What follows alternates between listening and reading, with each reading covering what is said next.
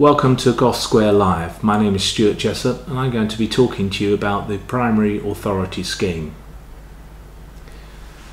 The Primary Authority Scheme was brought into force under Part 2 of the Regulatory Enforcement and Sanctions Act 2008, RESA for short, and is complemented by statutory guidance and other non-statutory publicly available guidance. It came into force on the 6th of April 2009 and is now run by the Office of Product Safety and Standards under the Department of Business, Energy and Industrial Strategy.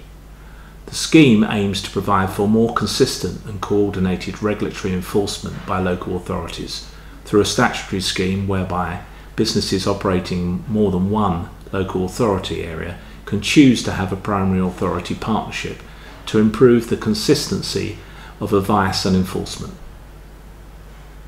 Direct and coordinated partnerships. There are two types of primary authority partnership.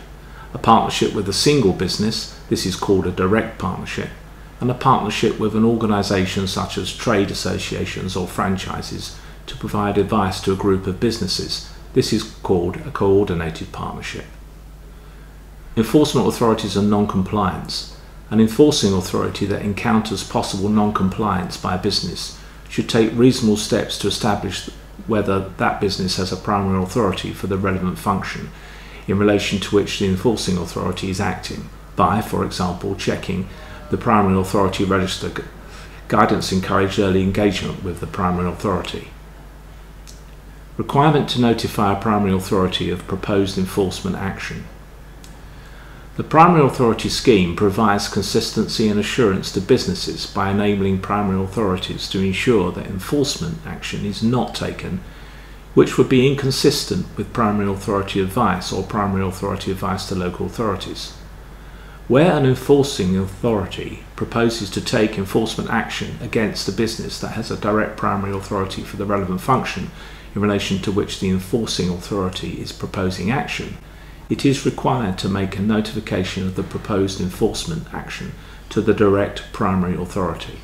This requirement to notify the direct primary authority applies whether or not the business also has a coordinated primary authority, but does not apply in A.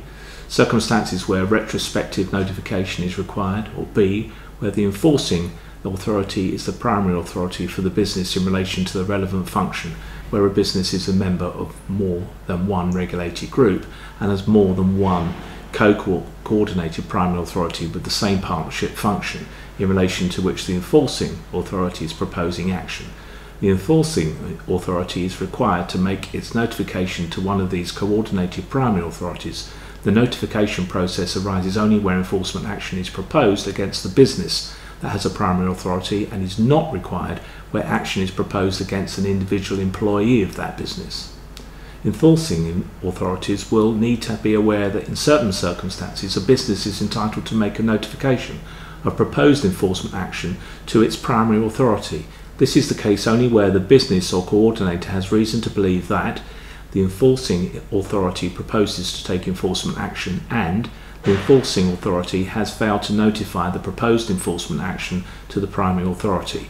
Where a primary authority receives such a notification, it will need to satisfy itself that the enforcing authority has failed to notify enforcement action that it proposes to take. Once satisfied, the primary authority is required to notify the enforcing authority not to take the proposed action whilst it is reviewed. In these circumstances, the primary authority may request from the enforcing authority the information that the enforcing authority would have been required to provide as part of its enforcement notification. The enforcing authority should provide information in a timely manner. Any failure to provide such information will be taken into account by the Secretary of State in the event that the primary authority requests an extension to the period of 5 working days during which it must usually make its decision. Requirement to give retrospective notification of enforcement action.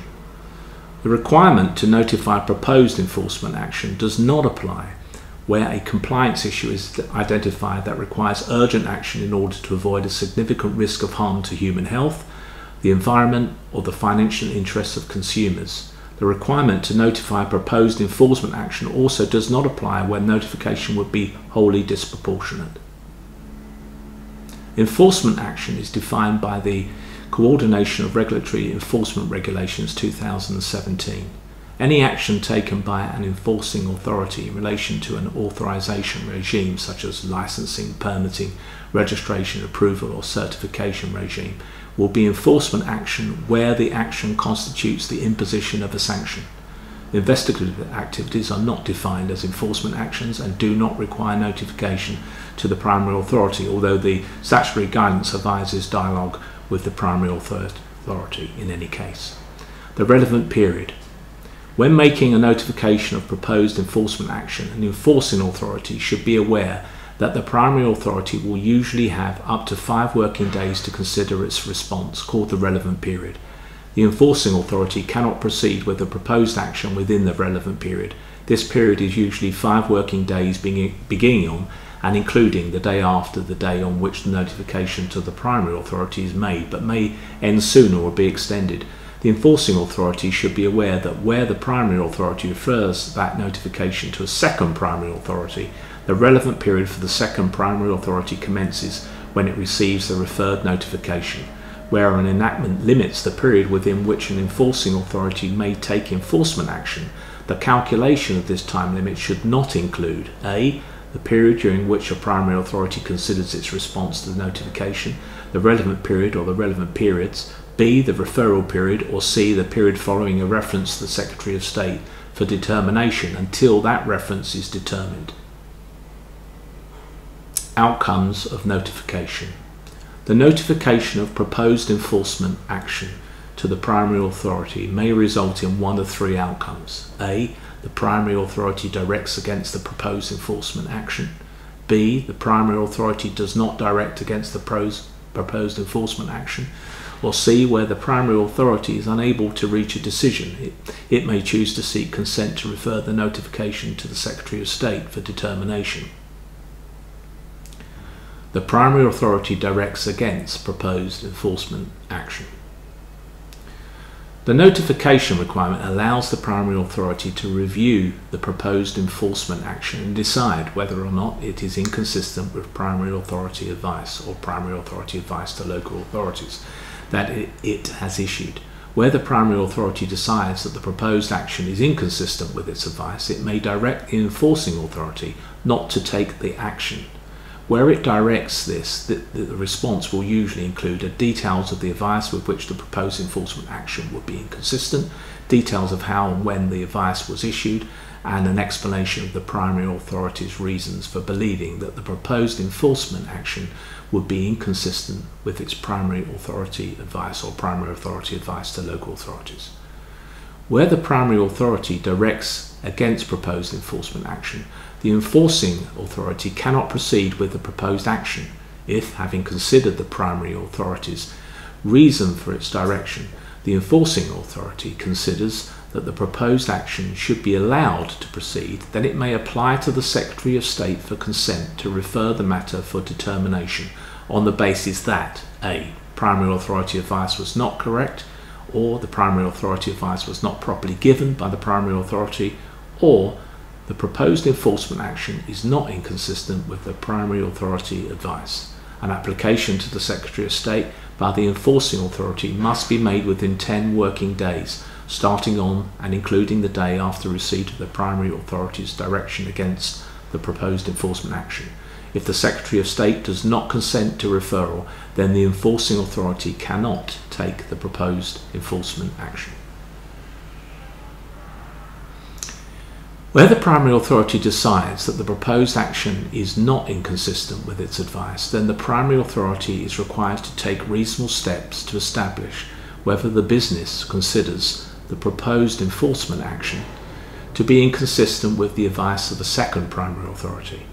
Where the business indicates that it is relying on the advice of a second primary authority, the first primary authority will refer the notification of proposed enforcement action to that primary authority and will notify the enforcing authority and the business that it has done so. The second primary authority is then required to consider the referred notification. Where the business does not indicate that it is relying on the primary authority advice issued by a second primary authority, the primary authority should notify the enforcing authority that it will not direct against the proposed action. Where the enforcing authority is not directed against taking the proposed enforcement action, then the enforcing authority is able to decide whether it still considers it appropriate to proceed with the proposed action.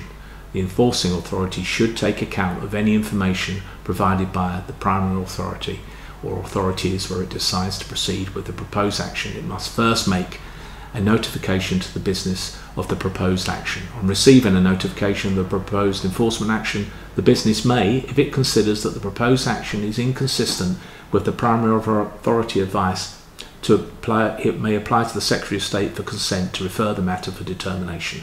This application must be made within 10 working days beginning on and including the day after it receives the notification.